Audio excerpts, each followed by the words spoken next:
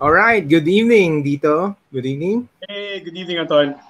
Yeah, we have a very special show today. This is our 10th episode of Tuesdays with Dr. J-Lo. And tonight, we're talking about COVID-19, how to defend and fight on the first day of MECQ. And we're also giving away for a glucose meter. Maybe can you share with us why it's the most accurate glucose meter in the market today? Okay, so just to tell everyone that the GD40 is for us state of the art glucometer because it has the most important feature of the hematocrit ranges. This means that it can be used by a wide range of users. So different patient types have different hematocrit levels, which affects the glucose measurement in glucometers. So with the GD40's wide hematocrit range, you are sure that the measurement is accurate regardless of patient type. So yes. There. And so we're giving away correct. Please. So we're giving away a GD40 at the end of the show to those who will leave comments on the chat box saying that why they need the GD40 and why it is the best glucometer in the market. So we're giving that away at the end of the show. All right. Thanks. So kailangan lang nila mag-comment, no? During this actual live stream. Correct. Or actually, even if we can select from the ones who aren't on the live, but we'll just send them back a message. Maybe we can do that too. Okay. All right. So if you have family and friends who wants to listen to this very special episode on COVID-19, tune in to Tuesdays with Dr. J-Lo.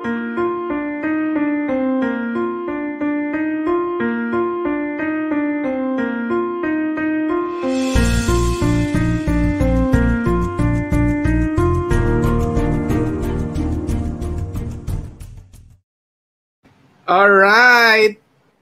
Ditto, good evening, Dr. J-Lo. Good evening, Doc. Good evening. Good evening, everyone. Yeah, Doc, are you ready for this topic? Very timely. Kind of. And we'll answer all the questions. Dr. J-Lo will answer all the questions related to COVID-19. And if anyone in the audience can has something to contribute, maybe they could speak up, right? Can we do that? Yeah, of course. Please feel free to join our discussion. So, as usual, we'll start off with a short presentation from Dr. J-Lo, and then we'll open a Q&A. I actually have a lot of questions. I'm sure you, Ditto, has a lot of questions also. So let's start. Maybe you can share screen, Doc. All right. Yes, so before we begin, I'll be discussing just the basics of the immune system. So basically our immune system is the mechanism that we use to fight off against not just infections, but also toxins as well as tumors. So among the infections that we fight against include bacteria, viruses, fungus, parasites, and what other germs? Yeah, so primarily all of those. And then it's basically divided into innate immunity and adaptive immunity. So innate immunity is something that we're born with, and it consists primarily of physical barriers, including the epithelium and mucous membranes, as well as chemicals in the body, such as those found in your digestive enzymes, the stomach, as well as your tears. And then it also consists of something called a complement system, and then other cells, including neutrophils or polymorphonucleosides and antigen-presenting cells, and that includes natural killer cells and macrophages. And then the adaptive immunity is something that develops after birth, and it's more of a delayed response, and it's primarily headed by the lymphocytes, which are further divided into T cells and B cells. And of course, the T cells are subdivided further into cytotoxic and helper cells. And the B cells are the cells that actually produce antibodies. So this is just a comparison between innate versus adaptive immunity. And so we begin first with the 10 basic principles for building immune health. Because when people think about immune health, they just think about supplements to take, but there's more to taking supplements when you talk about improving your immune system. So they consist of the following. So initially, or first off, with creating a commensal-friendly environment. Secondly, maintaining appropriate hygiene practices. Third, avoiding antigens and allergens, especially during adulthood. Fourth, building micronutrient and antioxidant reserve. Then maintaining and building cellular energy. Then there's maintaining adequate detoxification capacity, diminishing stress and cortisol-induced immune suppression, reducing chronic inflammatory triggers or mediators, then using immune modulating agents to create balance and strengthen immune function, and finally maintaining and protecting barrier functions. So, Doc Joel, Yeah. is there the most important among the 10, or are they all balanced? Yeah, in importance?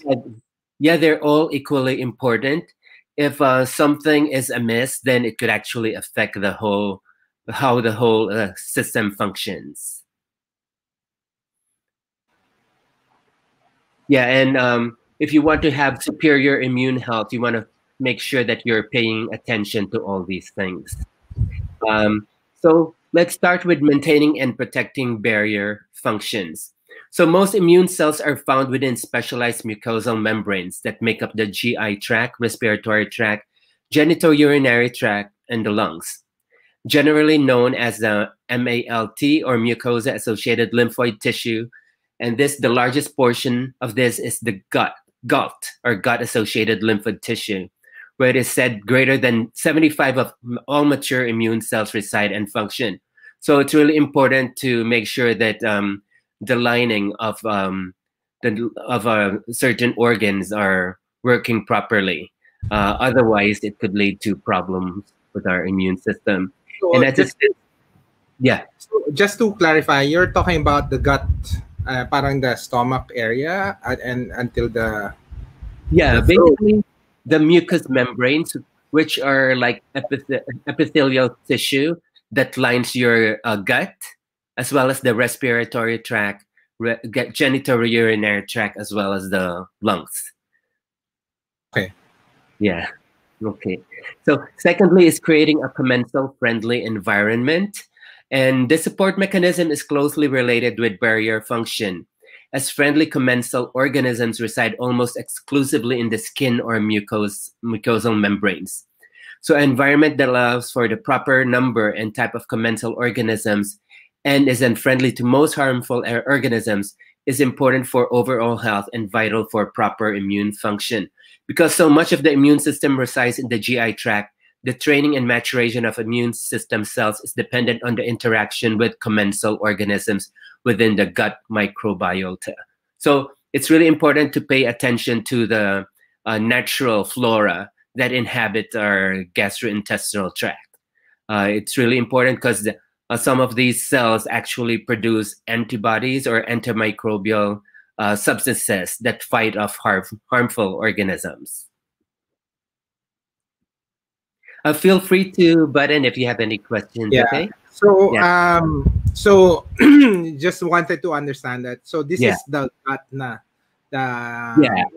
And you were saying you have to eat a lot of fermented foods, diba? That one, and also probiotics and something we call prebiotics, which are actually substances that feed the good bacteria in our intestinal tract. And just to let you know that the normal flora is also found not only in your gut but also in your skin and other parts of the body. Okay. Wow. So maintaining appropriate hygiene practices. So in the historic battle between human health and infectious diseases stand the appropriate role of personal and community hygiene practices. Changes in personal hygiene practices, water and sewage facilities, quarantine of infectious individuals, and similar practices have saved countless lives.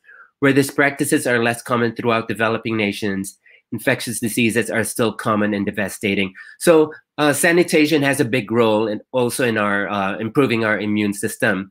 So those in third world countries are more prone to develop infectious diseases because of the lack of sanitation, basically. Then it's also important to avoid antigens and allergens, especially during adulthood.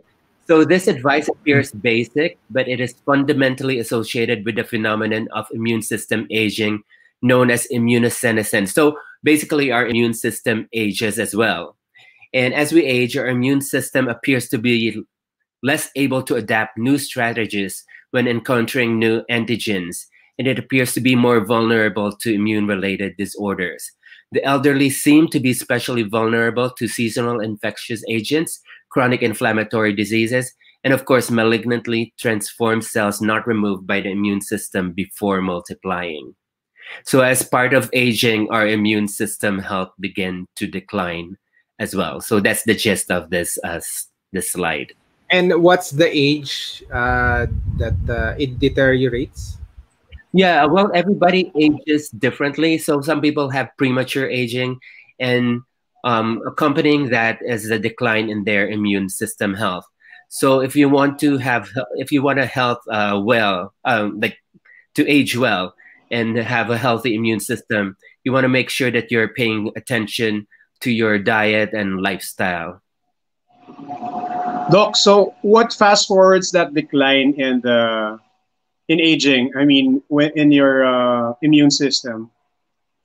Well, there are different things that could decline. For instance, the number of your the production of your cells could begin to decline because there's also a limit in the stem cells in our body. So if those begin to decline, then our immune system also declines. Okay. Got it? Yeah. And also, like for instance, if you take antibiotics, it would actually wipe out the good bacteria in your gut. And when you wipe that out, there's less production of B vitamins and antimicrobial substances, which are also important for immune system health. And by the way, certain medications, such as the one that suppress acid formation, could also affect your immune system. Because when you have a decline in stomach acid, it's easier to get affected by microbes that you get through the food that you eat. Okay. So building micronutrient and antioxidant reserve. One of the hallmarks of modern nutrition is the connection between specific nutrient deficiencies and disease susceptibility. So no one questions that when we are truly deficient in one or more vitamin or mineral, we have reduced capacity to fight off various diseases.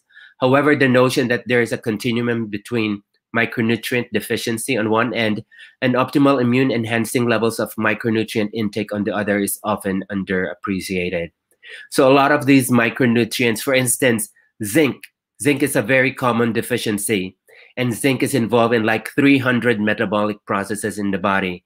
It's important for immune system health, for metabolic health, for blood sugar health, even hormonal health. So just a missing nutrient could affect a lot of processes in the body.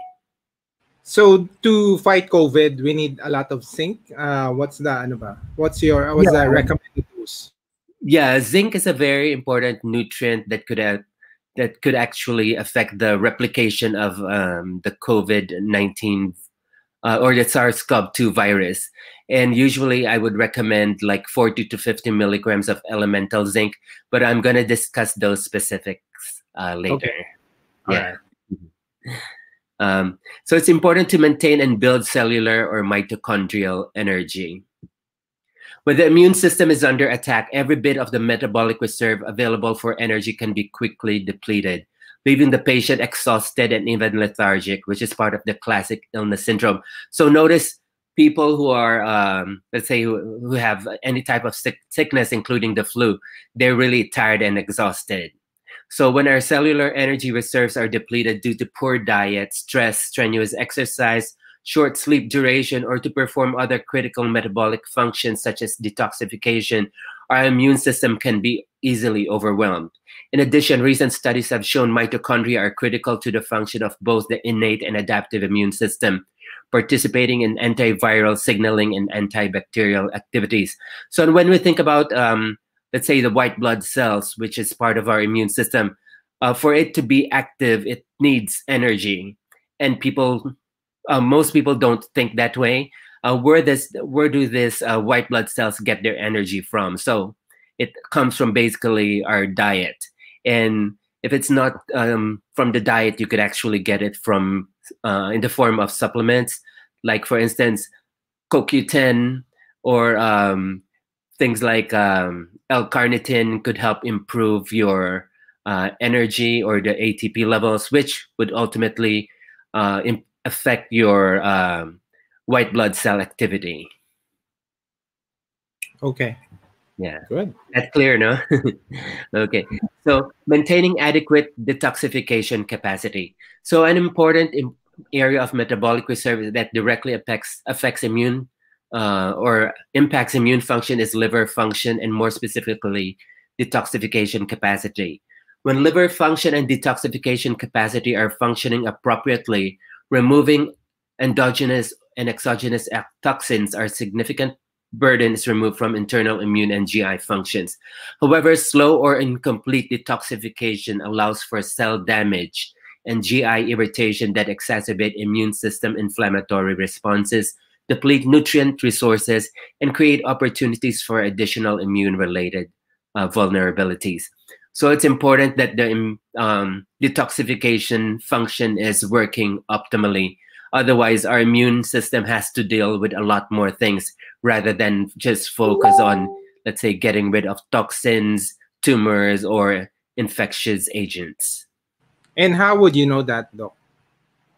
If you have a sluggish detoxification capacity, sometimes it may show up through your blood tests, or people who have, let's say, problems with constipation, people who have headaches or skin conditions. These are people who usually have problems with detoxification.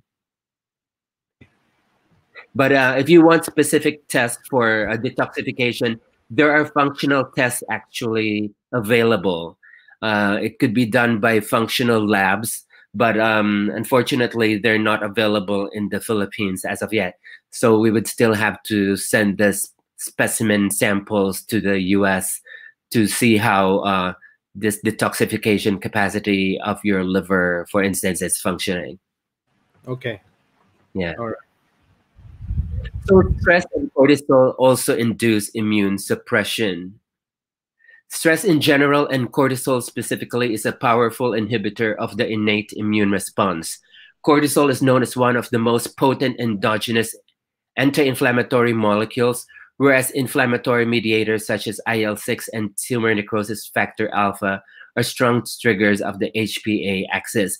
So when you're under a lot of stress, it would actually suppress your immune system. So it's important to be able to deal with stress productively. Otherwise, the stress hormone cortisol could actually wreak havoc to our immune system.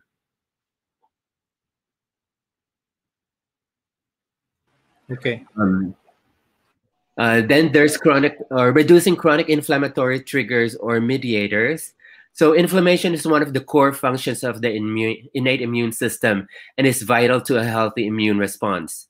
However, inappropriate or chronic inflammatory signaling is a hallmark of almost every chronic disease. And the appropriate modulation of inflammation is critical for a healthy immune system. So you guys heard of like cytokine storms.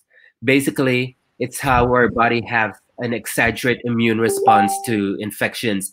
And that's basically one of the underlying mechanisms in SARS-CoV-2. basically having a cytokine storm, which causes further damage to our bodies. And that's where immunomodulators such as vitamin D and melatonin comes in. So those modulate or balance your immune system. Basically, an immune modulator balances your immune system. If it's too active, it lowers it. If it's too low, it raises it. Okay. So using immune modulating agents to create balance and strengthen immune function. So while the foundation of immune support is building metabolic reserve, there are a number of ways to specifically enhance immune functions using agents generally referred to as immune modulators. These agents vary in their mechanisms, but are mostly derived from plants or fungi. Some of these agents are antimicrobial, antiviral, antifungal, or antiparasitics, while other agents act to stimulate or modulate immune cell function. Okay. Doc, my question. Yeah. See, Andrew, is there any way to check our level of immunity? How can we know that our immune system is good? Are there quantitative markers for early detection and monitoring? Yeah, I'll be getting to that. However, a simple way to check if your immune system is working properly is through the CBC or complete blood count. So with a white blood cell, you could tell qualitatively or quantitatively through the CBC if you have enough white blood cells, which is also important for immune system. And there's another way to check how your white blood cells are functioning, and that's through the live blood cell microscopy. That would see how active our white blood cells are. If it's sluggish, then that could lead to problems. But there are other tests that you could use to check for immunity. Let me see if I could get to that. I think I could discuss those a little bit later. Okay. All right, Doc. Okay. So factors affecting immunity. So chronic sleep deprivation. So ideally, you need to have regular sleep, 7 to 9 hours, ideally, because during the sleep, the process of sleep, we actually produce a hormone called melatonin. It's a hormone produced by your pineal gland, and it's actually not only important for sleep, but it's also an antioxidant as well as an immune modulator. So people who are not having enough sleep could have lowered immune systems. Second is a lack of physical exercise. So to correct this, we need regular and varied physical exercise, ideally 30 minutes each day. And that's a combination of aerobic exercise and weight training. And it also says that regular sex is also associated with higher immunoglobulin A levels in the saliva. That's also part of the immune system. Yun. Oh. Then, of course, poor diet also impairs the immune system. So to be able to improve your immune system, you need to have adequate but not excessive energy supply. And there should be optimal intake of micronutrients, particularly vitamins A, D, B6, zinc, and selenium, and optimal intake of antioxidants such as vitamin C. Then there's chronic stress that also suppresses the immune system. And what you do is improve that through several ways, such as deep breathing exercises, sufficient rest and relaxation, meditation, relaxing music. Some people do exercise as a form of stress management. And some people do online shopping nowadays. Doc, may question lang. Yeah. We always hear immunocompromised people. What does it exactly mean? Those people have lowered immune system. They're more prone to get infections. So these are people who actually are sick all the time, and basically they have lowered immune systems. So that's immunocompromised. But you also see this in people who have who are taking certain medications, like for instance steroids that could actually make a person immunocompromised. People who are taking chemotherapeutic drugs, that could also make a person immunocompromised, because some How of these about things could how also about destroy. hypertensive drugs, doc, for hypertension? Yeah, some drugs could actually deplete the body of certain nutrients, and that's how it could compromise the immune Mm. system. Yeah, a lot of drugs deplete the body of coenzyme Q10. That's why a lot of people may experience fatigue, and those others could also have a depletion of the B vitamins, particular B12 and folic acid. So that could also affect your energy level as well as immune system health. Yeah, most drugs actually deplete the body of certain nutrients. Then another immunity impairing factor includes lack of social contacts. So nowadays it's quite common to have lack of social contacts because of the lockdown. Thank God for the internet. At least we're still able to connect with family as well as friends. Frequent negative talk and taking things too seriously could also affect your immune system. So general fun and humor, frequent laughing. You guys have heard of Patch Adams, right? Yeah. Yes. So when you laugh a lot, that actually raises your natural opioids or endorphins and enkephalins. So the substances could actually help improve your immune system. So it's important to laugh, even at this time. Laughter is the best Yeah. medicine. Yeah. Okay. Travel, flying, and changes of environment could also affect your immune system.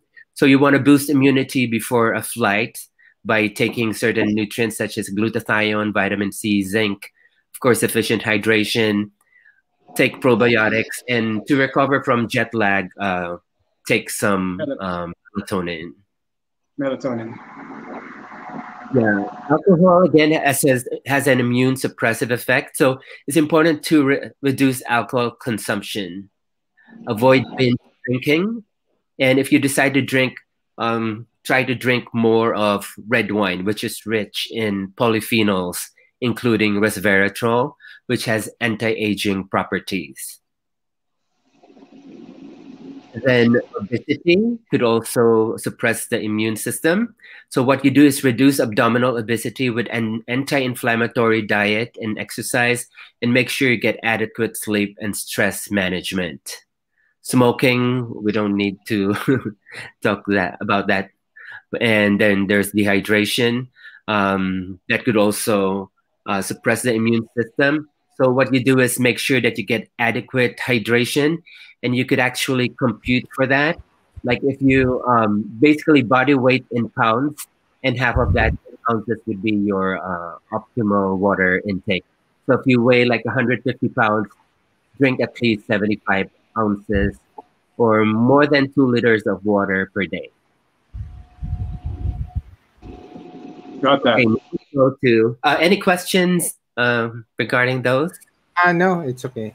Yeah, No. I think it's clear. Yeah. All right. So, COVID-19. so we discussed COVID-19, which is a severe acute respiratory syndrome, coronavirus 2.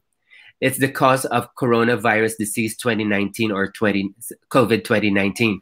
So basically, this disease has spread pandemically around the world under severe stress. It's characterized by a broad spectrum of clinical syndromes. So some people are asymptomatic, and some have mild influenza-like symptoms, and others have severe pneumonia and acute respiratory syndromes. It is common to observe the ability of a single virus to cause widely differing pathological manifestations in humans. This is often due to multiple contributing factors, including number one, size of the viral inoculum. Then second, the genetic background of the patient. Third, the presence of concomitant pathological conditions. And established adaptive immunity towards closely related viruses or other microbes can reduce susceptibility or enhance disease severity. Basically, this slide says that not everybody would get sick from the virus. It depends on different factors.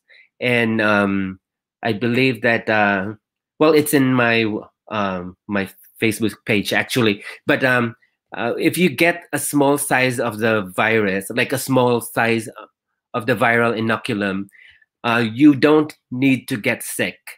But if your immune system is slow, um, even a small size of the inoculum would actually cause illness.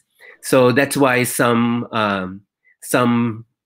authorities recommend the use of masks, because if you, let's say, are exposed to someone who's coughing, you won't be able to get a lot more of the you don't get a lot of viral load. That way the mask could actually help, but it's important to use the proper mask, because some masks are actually useless. So, Doc, Yeah. I have a stupid question. Sorry. Yeah.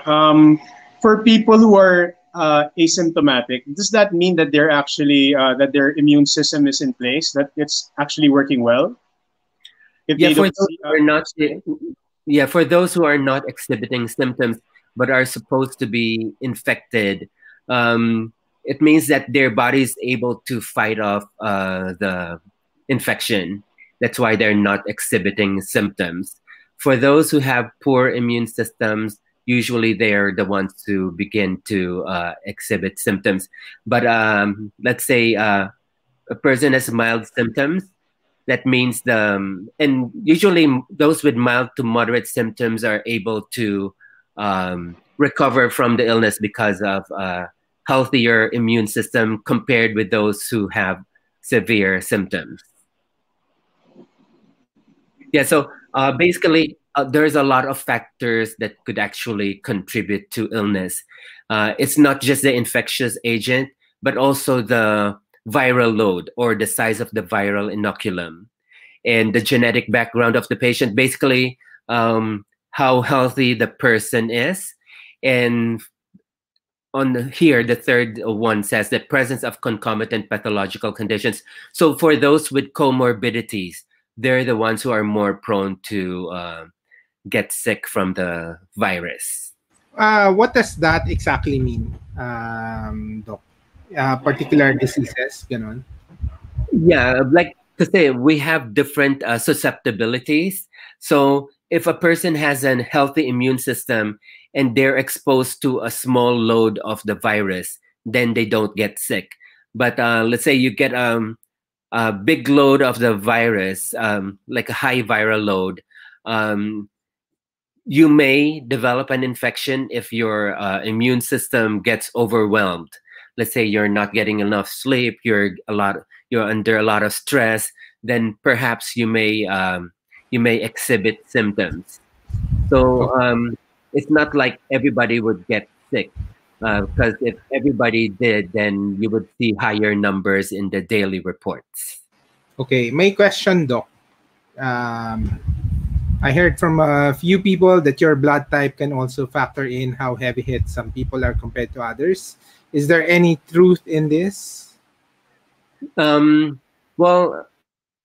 because the COVID-19, well, the SARS-CoV-2 virus is still relatively new. There's still a lot of like unverified information, but I already heard of that that theory that certain people with certain blood types are more able to resist the infection. I believe it's like type A and yeah, type A primarily, A and O, if I'm not mistaken. Okay. Yeah. So about to be validated pala. Yeah, there's still a lot of things up in the air. And that's because, again, this virus is relatively new and we're still discovering a lot of things about it.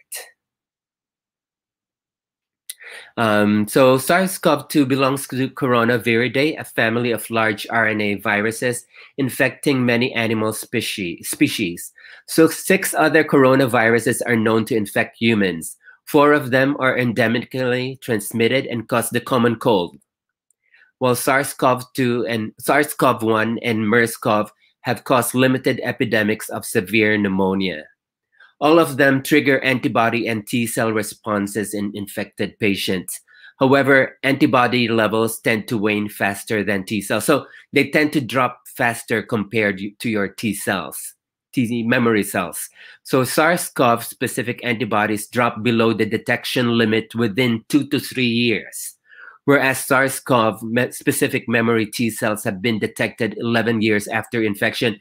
And that's why some people are more resistant to SARS-CoV-2 because of this T cells, which is not talked about that much compared to your antibodies. So, what does it mean, Doc? The T cells. How can I? T cells is part of your cell-mediated immunity. So when you have an infection, basically your T cells get activated. So once you get another infection, your body would recognize it more quickly. So compared to antibodies, it doesn't drop it doesn't drop faster. Like I mentioned here, antibodies to certain viruses wane within 2 to 3 years. So by the second or third year, sometimes you can't detect it in the blood. But when you check for the T memory cells, you still have this component of your immune system working against that specific virus. Okay. Doc, you mentioned mask kanina. Yeah. May related question si Robbie. There are a lot of people selling masks out there, some for fashion. What materials must we look for to make sure the mask is good and filters the virus? How many layers should be? What fabric must it have? Yeah, I'm not an expert in masks. However, the cloth masks are useless because the viral size is actually smaller than the pores of this cloth mask. So if you're gonna wear a cloth mask, ideally you should wear it over a surgical mask for double protection. And then some of these surgical masks may not be as effective. In fact, the boxes actually warn you that they're not effective against certain viruses. And this masks are actually used by the wearer to protect others, basically, and it doesn't really protect themselves.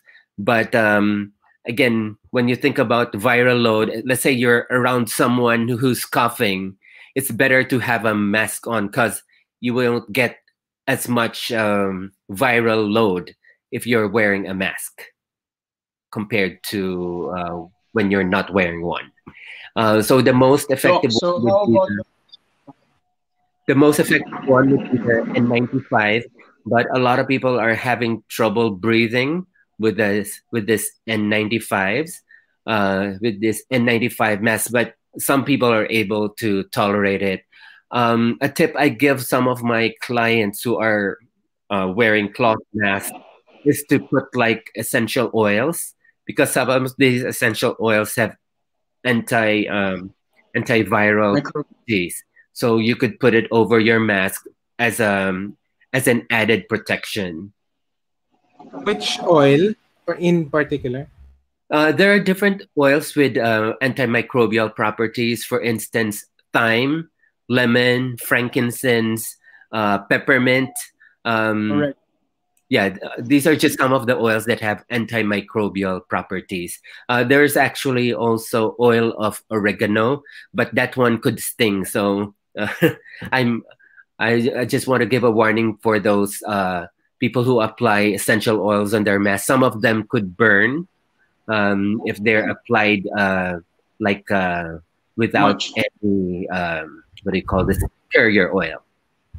Doc, how about the masks with the vents or the like those exhaust fans? Yeah, there's still some controversy regarding those vents, but I haven't read much about it yet. Okay. May follow-up question. Citronella, kasama ba yan? Can it kill virus? Citronella, well, they're used primarily against mosquitoes that carry the dengue virus. It may help, I believe. Yeah. Okay. All right. Let's continue. Yeah. So hold on a second. So these are some of the tests that could be run to see how a person's immune system is functioning. Like I mentioned earlier, CBC, a complete blood count, could show leukopenia or low white blood cells in a person who's possibly infected with SARS-CoV-2. Complete metabolic panel, sometimes they're ALT or AST. Those are liver function tests, could be elevated. Procalcitonin may be low or normal. Then other tests include a CRP, which may be elevated. That's an inflammatory marker. D-dimer, LDH, PTINR, ferritin, those could all be elevated. Creatinine kinase. So a lot of tests could be run to determine if there's an infection going on or if a person's immune system is sluggish. Okay. There's another one. Have you heard of C3 complement? C3 complement 3? Yeah, that's yeah. Well, it's an immune system test to see if your body is capable of battling bacteria and viral infections. Because you mentioned about the FRCRP and the D-dimer. The D-dimer naman is for blood clot detection, no, Doc? Mm-hmm. Why is that important? What? Yeah, Sorry, one of Doc. the ways that the SARS-CoV causes damage to the body is through the clotting mechanism. So that's why it's important to check on those things as well. We have a question on what supplement to take. You'll discuss that, right, Doc? Yeah, I'm going to discuss this quickly. These are some of the immune-boosting berries and fruits before we go to some of the prescription meds that are being used. So pomegranate, bilberry, and cranberry juice have polyphenols, which have anti-inflammatory properties. Cherries also reduce CRP and interleukin-6, so it's an anti-inflammatory too, often used in cases of arthritis. Elderberries, it's commonly used for the common cold because of its antiviral effects. It also increases cytokine tumor necrosis factor alpha. Elderberries also are rich in zinc, just FYI. And then acai, which is rich in anthocyanins, also anti-inflammatory. Doc, lahat yan imported, no? Yung almost, yes. Almost, no? Yeah. Then other immune system boosting plants, these ones are available locally, include turmeric, which is also anti-inflammatory. Then there's ginger, which decreases oxidative stress. By the way, this virus creates damage through excessive oxidative stress. So that's why it's important to take your antioxidants. Ginger, and there's something that is part of Filipino folk tradition. That's the use of salabat.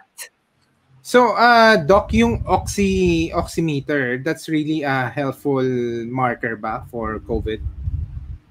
Well, the oximeter just tells your oxygenation, your blood oxygenation. So if that reaches a certain level, that means you're not getting enough oxygen in your blood. Okay. Yeah. Immune system boosting medicinal plants include green tea, such as EGCG. EGCG, by the way, is a zinc ionophore, similar to the popular medication that we'll discuss later, called hydroxychloroquine. So this EGCG facilitates the entry of zinc into the cells where it does its job. And of course, green tea also has anti-inflammatory properties. Cacao also reduces CRP, so it's an anti-inflammatory too. Garlic, ginseng, and noto ginseng also are immune system boosting medicinal plants. Echinacea, this is popularly used more in the Western Hemisphere, so it's usually used for the common cold. Then there's astragalus, which is a natural antibiotic, also a natural anti-inflammatory and antioxidants. Immune boosting fats include extra virgin olive oil, reduces C-reactive protein and interleukin-6. Omega-3 fatty acids also have anti-inflammatory properties. Then there's extra virgin olive oil, which is rich in polyphenols. So all these are good in boosting your immune system. Okay. And of course, vitamin C. Most people think that it's just an antioxidant, but it also has a lot of other properties. Normally, the RDA is only 75 milligrams per day in women and 90 or 100 milligrams per day in men. So that's not enough for it to work as an antiviral. You need to take really high doses, as much as 3 to 10 grams per day orally, and up to 10 to 50 grams per day intravenously. So before you do like really high doses of vitamin C, we also do testing. We have to make sure that your kidney function test is working, your kidney function is working properly, and that you don't have any G6PD deficiency. Doc, what are G6PD deficiencies? Yeah, this is something that occurs in some people. These people don't react well to high doses of certain. They don't react well to high doses of antioxidants. Okay. All right. Immune boosting. So other immune boosting dietary supplements, there's vitamin B1, magnesium, and creatine. Vitamin B3, so there's a mechanism of action. CoQ10, by improving energy, helps your white blood cells and macrophages, natural killer cells, to become more active. And other immune system dietary supplements include L-lysine. We use this primarily for herpes simplex virus infection. And also there's alpha lipoic acid, glutathione, and acetylcysteine. Glutathione is the most abundant endogenous antioxidant in the body, by the way. Then, of course, there's probiotics. Probiotics, they help in the production of antimicrobial substances. So that's why it's really important to take probiotics after a course of antibiotics. So then there's finally vitamin D. Vitamin D normally is produced through sun exposure. When you have enough vitamin D, you actually produce CAMPs. These are cathelicidin antimicrobial peptides. So if your levels are low, you don't produce enough of this antimicrobial peptides, making you more prone to infections. Vitamin D sources include sunlight, dietary supplements, fatty fish, and cod liver oil. Ideally, you should have optimal numbers. A lot of people are deficient in it because of, again, not enough sun exposure, and also the use of, sunblocks. So they found out in studies done on COVID-19 that those who have really low levels of vitamin D are the ones who really get severe infections. Vitamin D, by the way, is an immune modulator. Aside from being a vitamin, it's also a pro-hormone. So So kailangan this, nasa sun palagi. pardon me, sorry. So you need to be in the sun to go out of the sun. Yeah, Especially now we're all at home, di ba? yeah, you could get some exposure, that'd be great. And this is a recent study done in Israel. Vitamin D helps the body fight coronavirus. This is just a recent study that came out of Israel. Then, of course, there's zinc. Zinc is mineral that prevents viral replication and translation.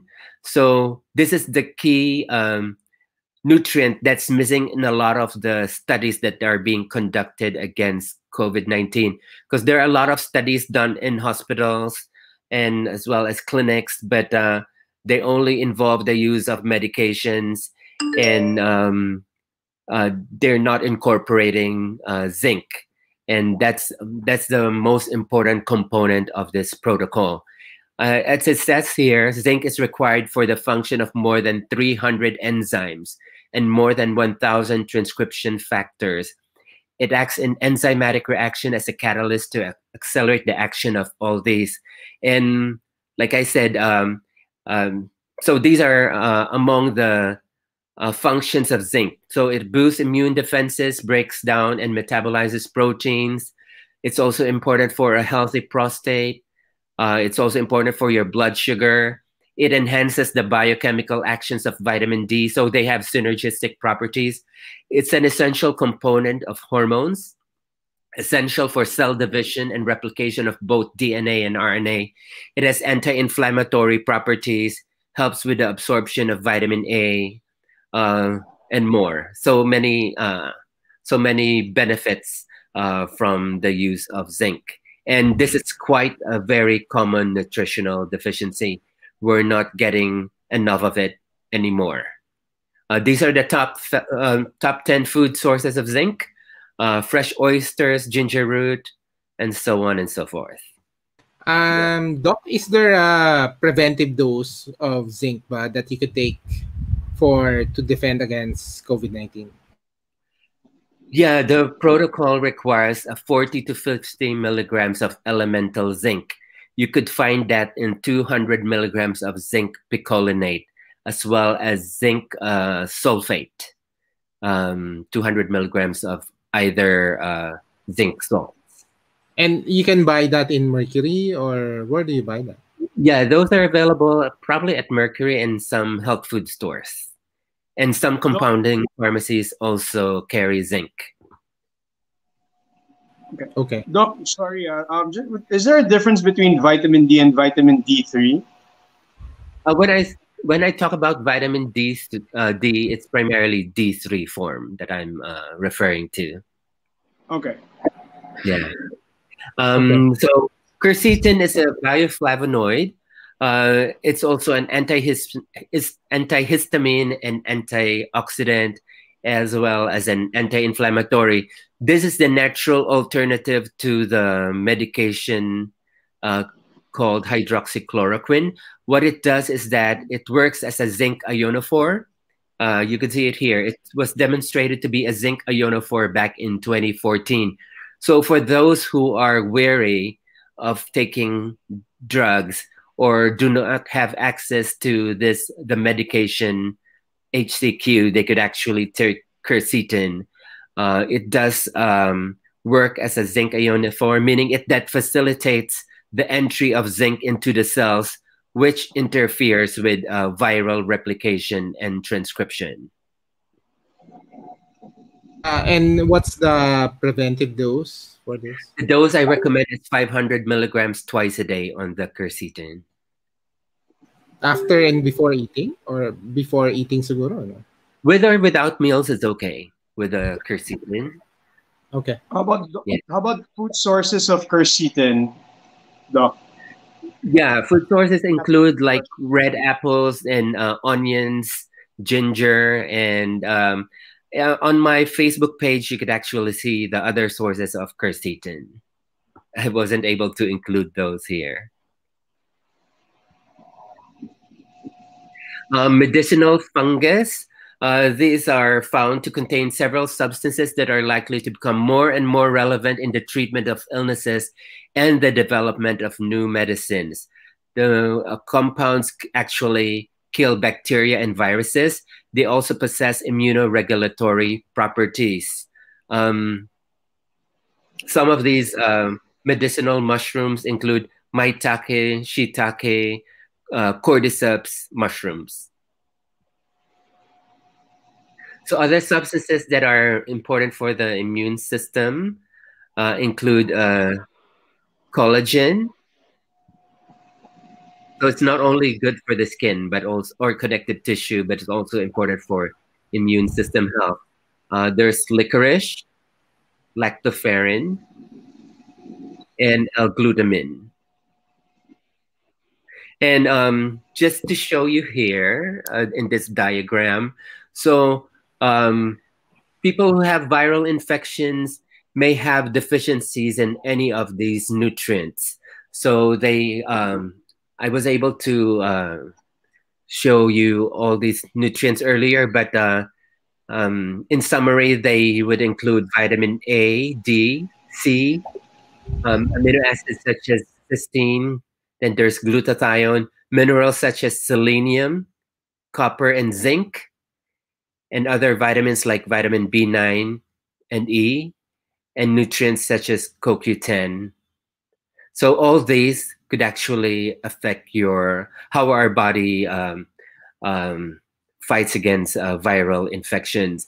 The mechanism of action is actually underneath each So, Doc, dose. may related question, or is that the last slide, diba? You want to? May related question lang. Let's get this question. From the presentation, I see a lot of supplements that we can take to boost the immune system, but realistically, an average person like us won't be able to consume. What are the top 5? And then comment on hydroxychloroquine and zinc as a cure. What makes the combination effective? Yeah. The top 5 supplements that I would recommend as a preventive as well as for treatment, at least for mild or moderate cases, include vitamin C. You have to take optimal dose for it to work as an antiviral. Like I mentioned earlier, 3 to 10 grams orally or 10 to 50 grams intravenously. Then there's vitamin D3 at 5,000 units per day after meals. For those who have really low numbers, they may take 10,000 units of vitamin D per day. But if you take really high doses of D, you have to take it with vitamin K. You do this because when you take a lot of vitamin D, you absorb a lot of calcium. And this calcium would go into soft tissues if there's not enough vitamin K. So the vitamin K guides the calcium to go where it's needed, and that's the bones primarily. Another one would be zinc. Zinc, at least 200 milligrams of zinc picolinate or sulfate. So zinc is basically the mineral that has antiviral properties. It actually prevents the replication and transcription of viruses within the cell. The next one would be quercetin, which is the natural zinc ionophore. So it facilitates the entry of zinc into the cell where it actually does its job. Okay. All right. Doc, may mga question pa. Parang nababa lang yung camera mo, Doc. Pakiakit lang. Oh, I'm sorry. I can't see you guys. Baliktad. Pakibaba. Yan. Okay. How about cannabis oil, CBD oil, to prevent infection? Good question. I don't have much information on CBD, but I know that it's an anti-inflammatory. And we have cannabinoid receptors in the body that modulates our immune system too. So there's a role for CBD in immune system health. But there's a lot of information, but as far as the legality or of CBD in certain countries, it's still up in the air. So wala pang parang legislation regarding certain substances like CBD. Okay. My question, Christian Valdez. Mask with vents. Is it true that although it can prevent the virus to penetrate the mask, and kanino ba yan? Okay. If the user is infected already, the virus can escape through the vent. Tama ba yan, Doc?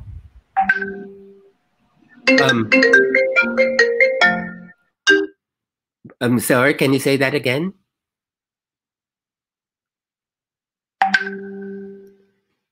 Hello? Hello? Sorry.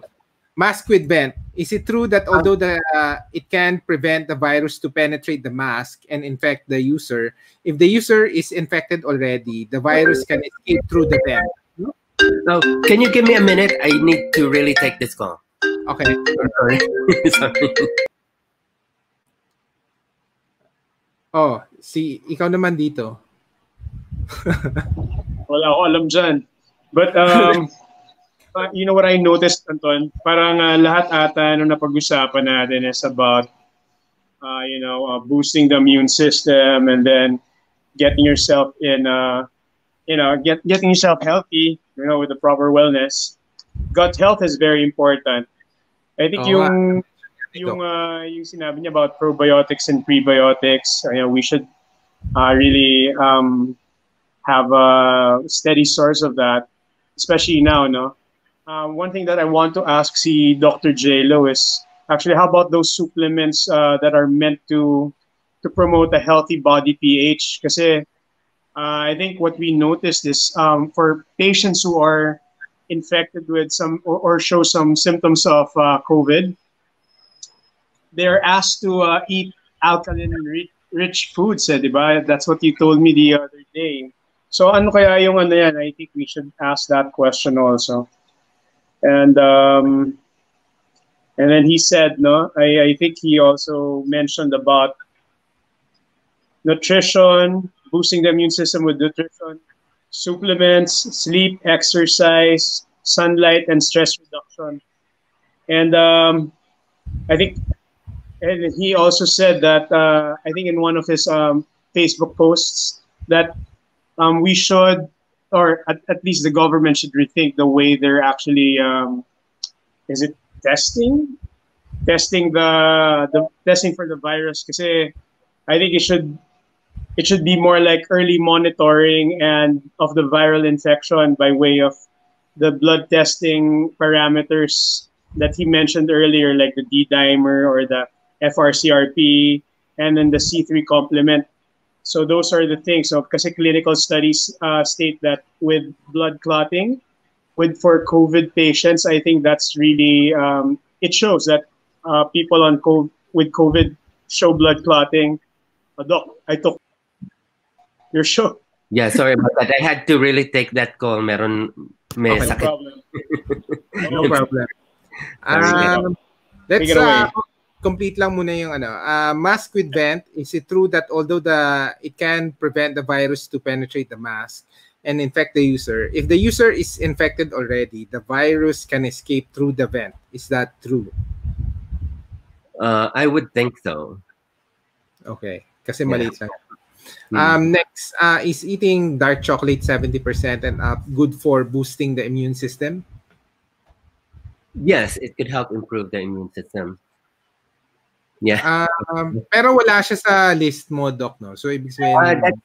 that's cacao. So, that's basically chocolate. Okay. And then, Doc, maybe you can comment. So, there's this document circling around the internet, no? Parang, ito yung advice from inside isolation hospitals we can do at home. Parang vitamin C, E, egg, and then yung note that each parang more alkaline foods. And ito yung mga kinakain. So maybe can you comment on alkalinity or pH level of the body? Is that Yeah, very actually, I'll be talking about that in a bit when I explain okay. about HCQ. All right. Yeah. So can I proceed with that? Yes, Yes, let's please, Okay. Doc. Sorry.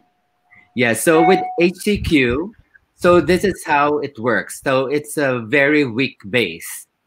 So before I explain how it works on COVID, this is how it works on basically on malaria. So Plasmodium falciparum and other species of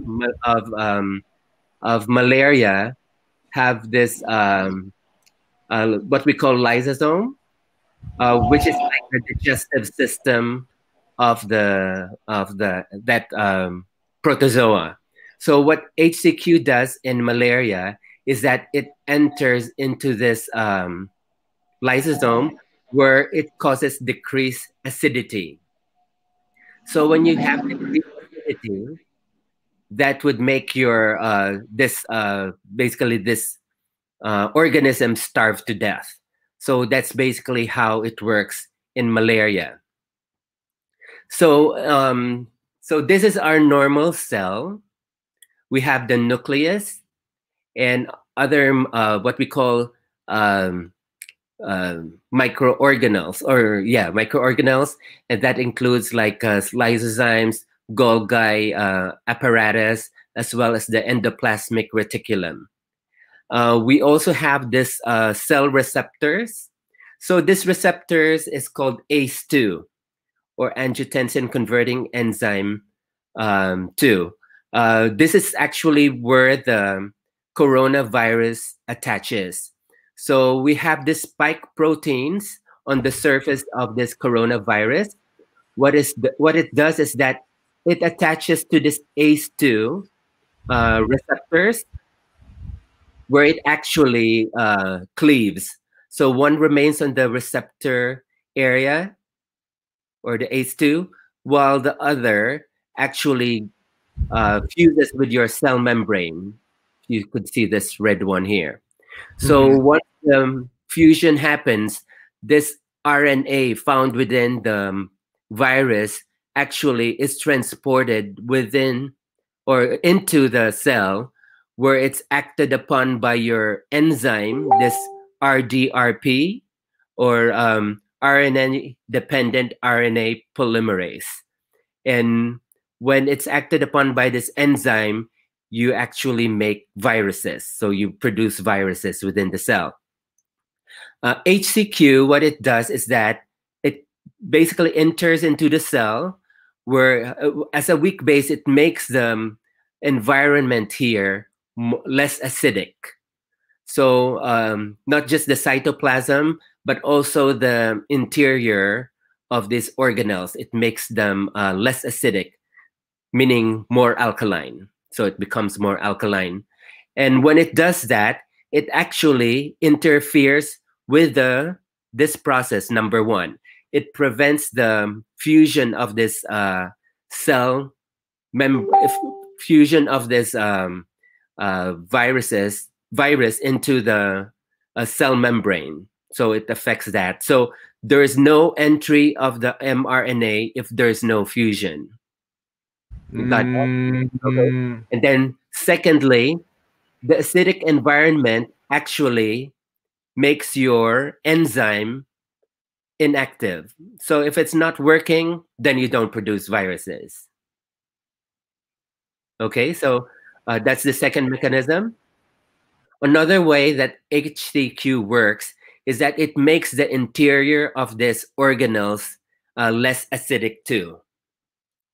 So when it's less acidic or more alkaline, it would actually interfere in the production of your viruses. So these are like your what do you call this, factories. So inside this organelles are where you produce all these viral parts until they're all assembled in this what we call Golgi apparatus. So it interferes with the assembly of these viruses. Then the most popular mechanism of action of your HCQ is as a zinc ionophore, you could see here. So zinc is positively charged mineral, so it won't get into the cell easily because this is well, the charge is neutral, so you don't zinc doesn't get into the cell. So you need something to facilitate the entry of zinc into the cell, and basically that's what HCQ does. Okay, so that's the fourth mechanism. And then finally, there's the also, this is actually the ACE2 receptor.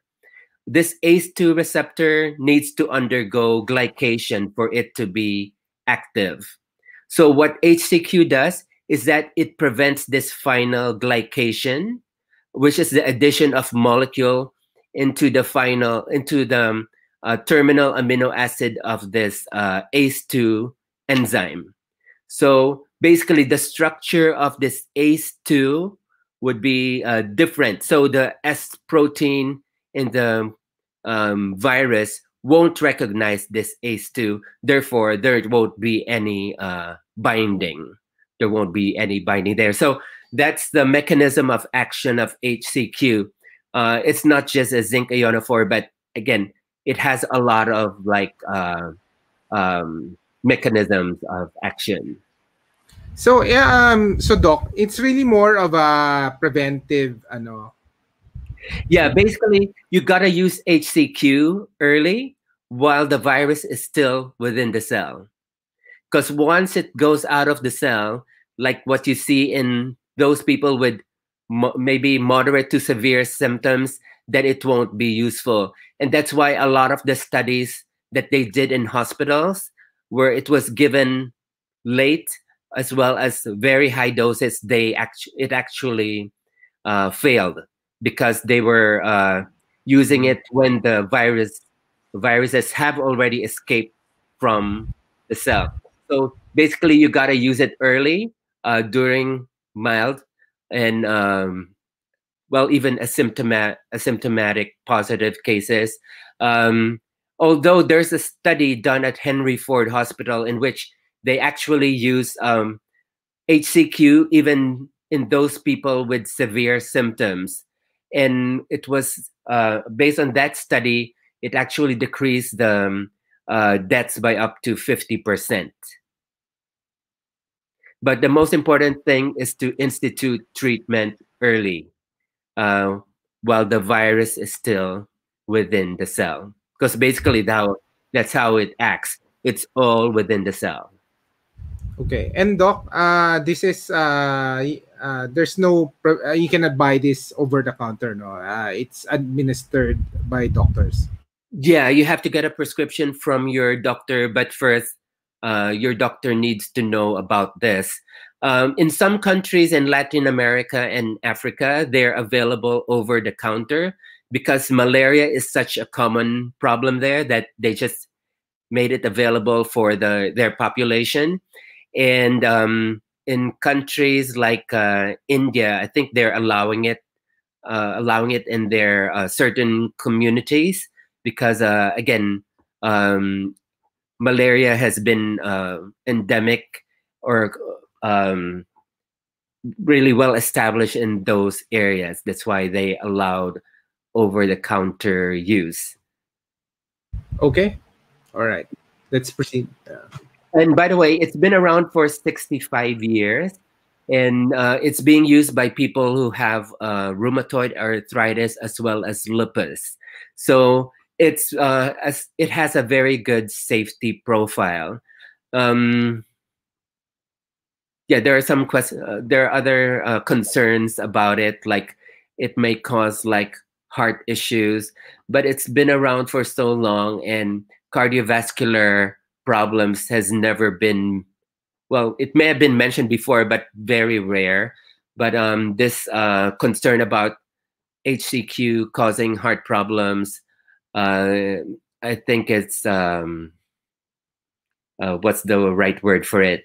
But anyway, there are a couple of cardiologists in Texas who found out that HCQ, even combined with this antibiotic azithromycin, didn't cause what we call torsade de pointes, which is actually a cardiovascular rhythm problem. Okay, Doc.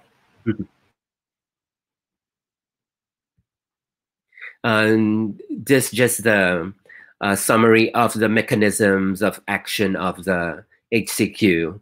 And I hope I was able to explain this diagram clearly. Yes. Okay, thank you. So, in Manila, I guess hospitals use this here, no? I'm not sure, but I encountered some doctors who have used it for their clients. But I don't know if it's part of the protocol of hospitals around here. Yeah. Okay. Doc, Should it be the protocol, Doc? Should it become the protocol, Doc? Sorry. Well, ideally, but again, there's just so much controversy regarding this medication. I believe it's been politicized, especially in the U.S. Yeah, since the POTUS highlighted the use of this medication. Yeah.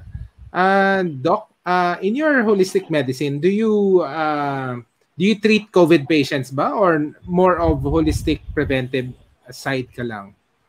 Yeah, I've encountered some people who had positive PCR, so I recommend the protocol. But again, I educate them and tell them basically what possible side effects are and how you need to take it at a certain dose just to minimize any untoward side effects. And it's also part of my holistic protocol. So I also combined it with antioxidants because, again, if there's viremia already, you need to take antioxidants because the viremia could cause excessive oxidative stress, which would cause cell damage. And this could also lead further into what we call a cytokine storm. So my approach is more holistic rather than just depending or relying on medications. Sorry, but you have to treat it early, Doc. Ganun ba yan? Yeah, the best thing to do is to treat it early so it doesn't get worse. Again, if you get it at this stage when the virus is still within the cell, you're gonna get a better prognosis, better results.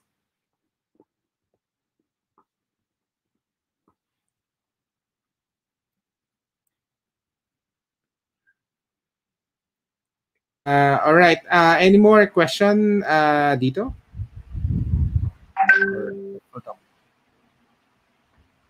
Sorry, Doc. Just going back to what you diagrammed on the ACE2.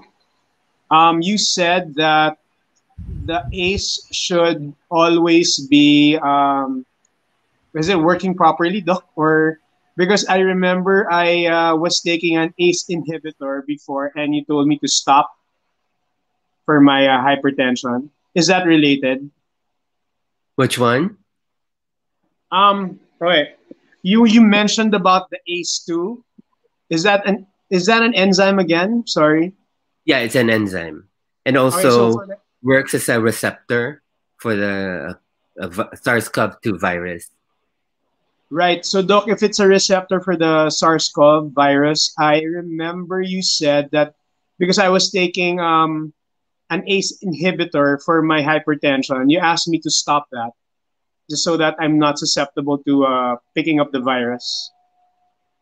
Is that the one that you were talking about before? Which one? The ACE2 and my taking of the ACE inhibitor. Yes. So, Doc, sorry, for purposes of our listeners, can you explain why that is important? I